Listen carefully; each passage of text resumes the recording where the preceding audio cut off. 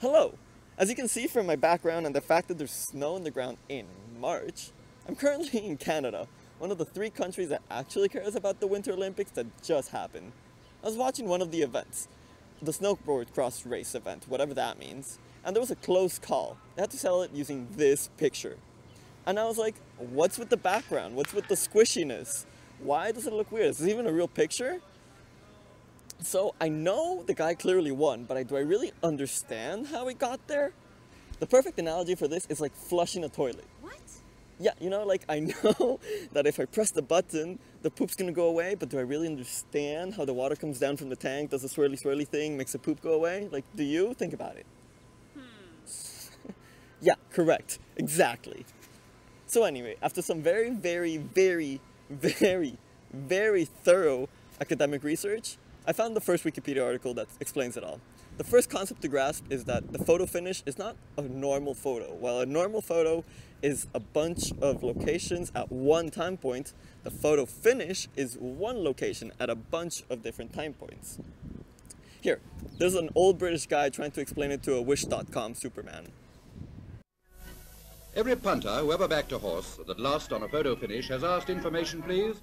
How does it work? Let's find out the answer with a trainee operator learning the job.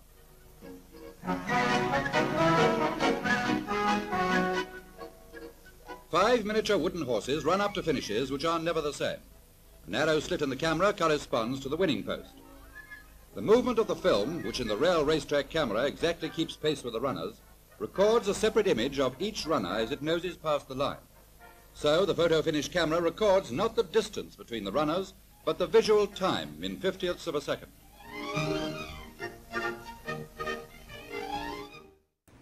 The difference between the olden days and right now is that before they used the film with a motor that would move the film across a slit, whereas today we just use a line of pixels and sample it at up to 20,000 frames per second. Okay, but just like the toilet analogy, we don't really understand how we can use this technology to determine the photo finish.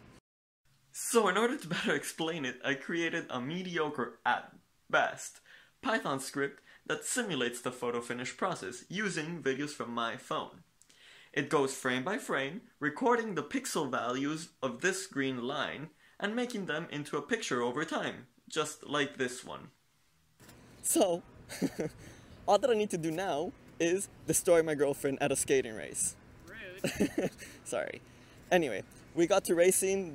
I set up the phone and then we started racing, and the first time a kid ruined my mojo. So I'm like, nah, okay, we need to start this again. And then Karen decided to go into the middle of my frame and stand there for like legit 5 minutes. I don't know why I'm salty about this, but she stood there for like 5 minutes. It was awkward. He's just making excuses. Anyway, we got to racing and this is what happened.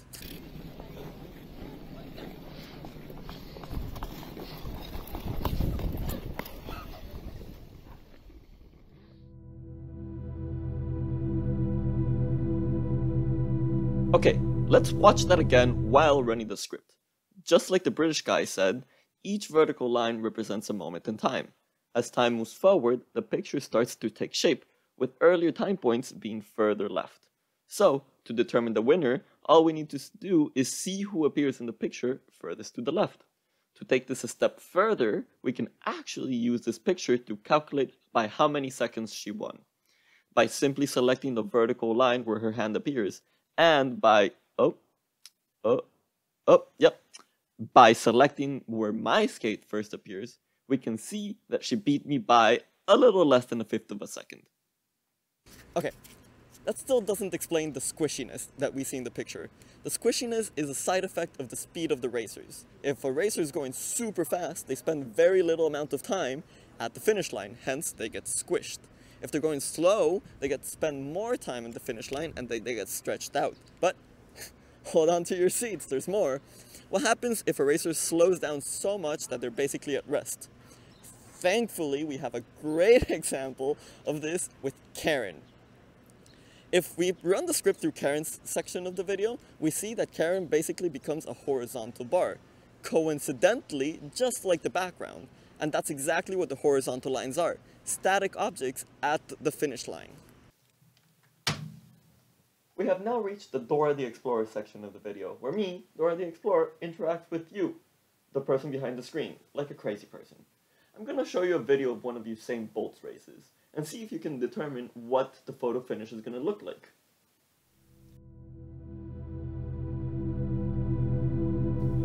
You were right if you guessed that the background was gonna be white because of the color of the finish line. You can clearly see the vertical lines they used to determine the final result, and you can see some distortions here and there because of the speed of the racers. But the one that caught me off guard was that Omega symbol running across the finish line. It's not Photoshop or anything, it's actually there. It's part of the data. I'll show you the video again and see if you can spot what those sneaky marketing people at Omega did to get that effect. Yep, there it is. They added a little light strip that changes color just at the right time, so that they could get their brand stamped on the photo finish. Sneaky. Sneaky indeed.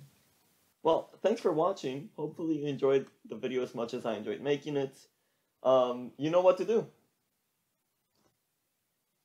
That's it. I like that.